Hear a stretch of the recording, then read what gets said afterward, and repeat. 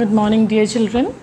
We are going to continue the chapter The Great Train Journey, which is written by Ruskin.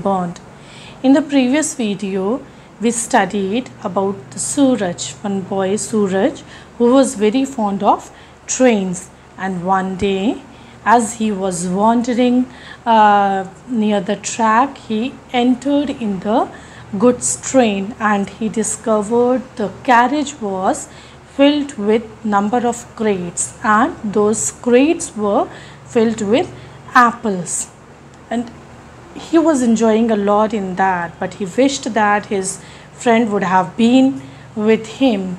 As he was thinking all these, suddenly the train started moving. Now he was thinking how to stop the train or how to jump out of this train. Let us see what further happened with that boy. Today we will read on page number 49. We'll continue the chapter.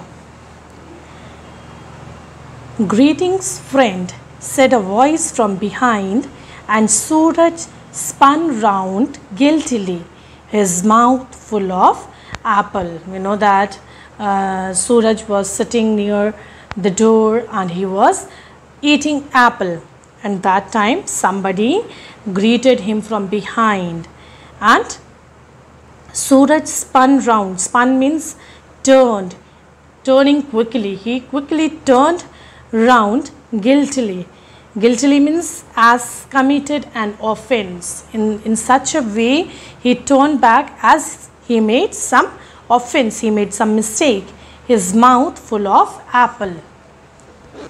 A dirty, beard face was looking out at him from behind a pile of crates. From behind the pile of crates, one dirty beard face, the face which was very dirty and the face which was full of beard, was looking at him. The mouth was open wide, pan-stained grin.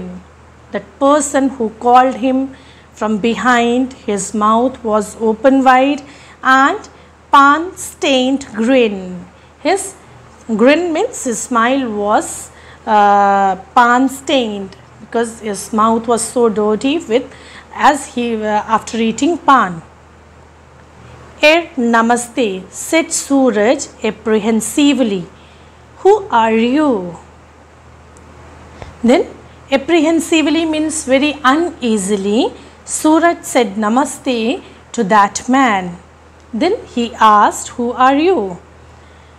The man stepped out from behind the crates and confronted the boy. Then that man came out, he came in front of the boy. Confronted means came face to face. "I will have one of those too," he said, pointing to the apple. That man pointed to the apple and said that he also want to have one apple. Suraj gave the man an apple and stood his ground while the carriage rocked on the rails. Then Suraj took one apple and gave to the man, and he stood his ground while the carriage rocked on the rails. Rocked means moved gently on the rail. The carriage was moving on the rail, and we know that when train moves, there is a little vibration inside the train. It shivers a bit. The man took a step forward, lost his balance, and sat down on the floor. That man, as it was vibrating, it was shaking. Man could not stand straight. When he kept one step forward, he lost his balance and he sat down on the floor. "And where are you going, friend?" he asked. "Have you a ticket?" Then that man asked Suraj about his ticket and asked where he was going. "No," Suraj said. "Suraj, have you?" Then Suraj said, "No, I don't have ticket. Do you have ticket?" The man pulled at his beard and mused upon the question, but did not answer it. Man just pulled his beard and then he mused, means he thought upon his question, upon the question, but he did not answer anything. He took a bite from the apple and said, "No, I don't have a ticket, but I usually reserve this compartment for myself." The man said, "I don't have ticket, but very often I used to travel in this compartment. I have reserved this compartment for me. This is the first time I have had company." The man said, "Usually very often I used to travel in this, but for the first time I got company. Where are you going? Are you a hippie like me?" Hippie means a person with odd appearance, like long hair, untidy dress. Then man asked Suraj where he was going, and he asked whether he was also hippie like him. "I don't know," said Suraj. "Where does the train go?" Suraj said, "I don't know where I am going." And then he said, "Where does the train go?" He asked the man. The scrubby ticketless traveler took concerned for a moment and said, "Where do you want to go?" Then that scrubby means inferior in size or quality, or very scruffy. And that ticketless traveler took concern for a moment and he said, he just thought for a while and said, "Where do you want to go?" "I want to go everywhere," said Suraj. Now Suraj told him that everywhere he want to go. "I want to go to England and China and Africa and Greenland. I want to go all over the world." Suraj expressed his desire. He said that all over the world he want to travel. "Then you are on the right train," said the man. Man said, "You are exactly in the right train. This train goes everywhere." He said, "Everywhere in the world this train goes. First it will take you to the sea, and there you will go to get on a ship if you want to go to China." He said that first this train will take you to the sea, and from there you have to take a ship to go to China. "How do I get on a ship?" asked Suraj. Suraj said how he can get a ship. The man, who had been fumbling about in the folds and pockets of his shabby clothes, produced a packet of beedies and a box of matches and began smoking the aromatic leaf. The man, who had been fumbling means awkward, who had awkward look, dress, he just put his hands inside his pocket and took out the beedies. He took out beedi and matches, and then he started smoking.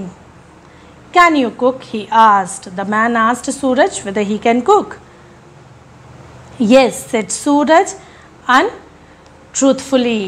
He said untruthfully. He was not able to cook, but still he said yes. "Can you scrub a deck?" Deck means a floor on a ship. The man asked, "Can you scrub? Can you clean the deck?" Then he said, "Why not? Yes, I can." "Can you sail a ship?" Then Suraj said, "Yes, I can sail anything." "Then you will get to China," said the man. The man said, "If you are able to do all these, surely you will reach China." He leant back against a crate, stuck his dirty feet up on another crate and puffed contentedly at his beedi.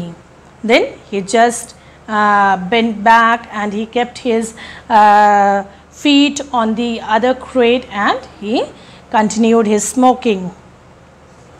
Suraj finished his apple, took another from the crate and dug his teeth into it. As one apple was finished, he took another one and started eating. He took aim with the core of the old apple and tried to hit a telegraph pole, but missed it by meters. The apple which he ate first he took the core of the old apple. Core means the central part of the apple. We know that the part in which we can see the seeds. We do not eat that part, that is the core of the apple. So he just took that apple and aimed at the telegraph poles, and but missed it by meters. It wasn't the same as throwing a cricket ball. Aiming the telegraph pole was not as throwing a cricket ball. Then, to make the apple more interesting, he began to take big bites to see if he could devour it in 3 mouthfuls. Now he wanted to enjoy eating apple. He wanted to enjoy that journey.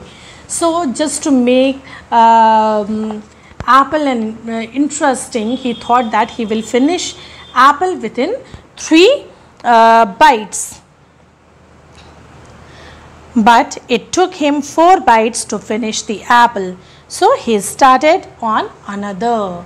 Then the apple which he was trying to finish in 3 bites, he could not finish. He could finish in 4 bites. So he took another apple and he tried the same with it. Suraj had always wanted to be in a train that would take him to strange new places over hundreds and hundreds of kilometers. Suraj always wanted to have train journey, and today the train which took him to the strange new places. He wanted to travel through train and he wanted to go to the new places, and here was a train doing just that. Today his desire was fulfilling, and he wasn't quite sure if it was what he really wanted, and he was not able to believe himself whether whatever he imagined is fulfilling now. The train was coming to a station. The engine whistled, slowed down. The number of railway lines increased, crossed, spread out in different directions. Now train was coming to the station. We know as train reaches to the station, it gives a whistle and its speed slow down, and we can see the number of railway lines, number of railway tracks crossed, spread out in different directions. Before the train could come to the stop, Suraj's companion came to the door and jumped to the ground. Before train stopped at the station, the companion, that man, he just came towards the door and he jumped to the ground. You would better keep out of sight if you don't want to be caught, he warned. The man warned to the Suraj. He said that if you don't want to be caught, you just be out of sight. And waving his hand, he disappeared into the jungle across the railway tracks. Then that man waved his hand, said goodbye to Suraj, and he just disappeared into the jungle. The train was at siding. We know siding is a place where the track allows train to pass each other. And Suraj could not see any signs of life. Any signs of life means he could not see any human being there. But he heard voices and the sound of carriage doors being opened and closed. At that halt, at that railway siding, he did not see anyone, but he could hear the sound of the doors being opened and closed. He suspected that the apples wouldn't stay in the compartment much longer. So he stuffed one into each pocket and climbed on to a wooden rack in a corner. Now he suspected means he guessed that apples, the crates of apples will not be in the carriage for a long time. So He just took apples and filled his all the pockets with apples, and then he just climbed on the wooden rack in the corner of the carriage. Presently men's voices were heard in the doorway. Now men's voice could be heard in the doorway, means some laborers were there in the compartment. Two laborers stepped into the compartment and began moving the crates towards the door, where they were taken over by others. Two laborers got inside the carriage. They took the crates towards the door, and from the door other people were taking them out. Soon the compartment was empty. Dear children, I hope you understood this much, and the remaining chapter will continue in the next video. Thank you.